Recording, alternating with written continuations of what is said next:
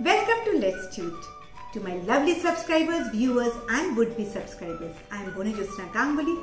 Today I have come to tell you about phrasal verb. Do you know this phrasal verb is very helpful for your vocabulary enhancement. If you use these phrasal verb in exams like IELTS, TOEFL, to get more marks, you are recognized more. So better use this phrasal verb to get more marks. So what are phrasal verb? Ever thought of it? Phrasal verb, the name itself says that it is a phrase. And we will let you know about phrasal verb in my entire video. Keep watching but hit the bell icon for notification on time and do subscribe this channel if you have not done yet. What are phrasal verb? The name itself, phrase, says that it is a combination of 2 or 3 words. And verb gives you an indication there must be a verb. That is action word over here. Now, if a verb is followed by preposition or adverb or both, this is known as phrasal verb. This may contain 2 or 3 words. Let's see few examples where you can understand. Now, let us go through few examples. For example, first, looked back on or look back on. Whatever it is, if you take it word by word, it will mean little different. But look back on means to recollect. When I looked back on my childhood memories, I felt nostalgic. Next, blow up. Blow up means to explode. Even there is another meaning, to finish. The bomb blew up the building, or he blew up his entire salary for buying an expensive gift. So the same phrasal verb may have 2 meanings. Now let me go through another example. Put forward means to give suggestion. Reena put forward her views and it was amazing. People accepted it. Now, use of one verb but in different phrasal form. Let me take an example as call, and we will be adding it with a preposition or an adverb and make it a different sense.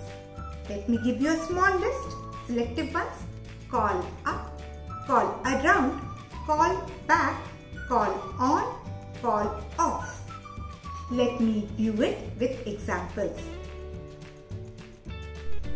Now let me give you the meanings using it in the sentences so that you understand it properly. Call around. That means you ask around, you ask for help or you keep on asking many people. So how it is used in a sentence? He called around for help but no one came for it because no one was available. Now let us come to another example. Call up. Call up is nothing. Just use your phone and call somebody. So I called up my friend but she did not reply. Now let me add some story to it.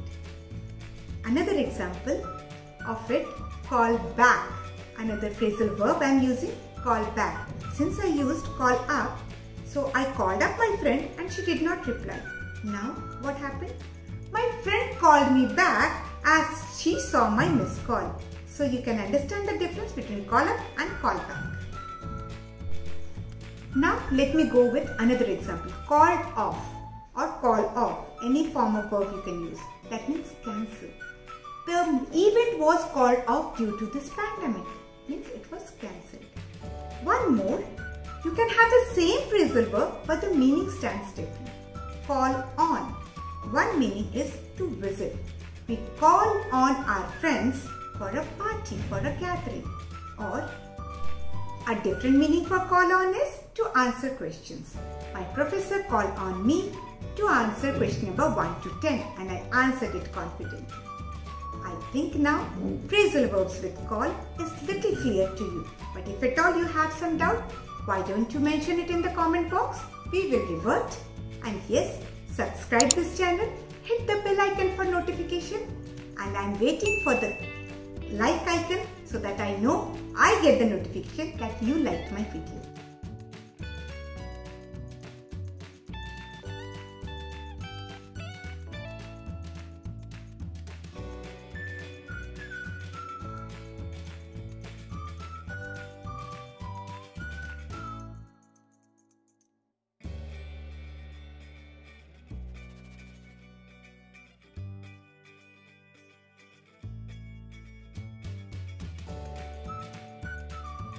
Thank you for viewing.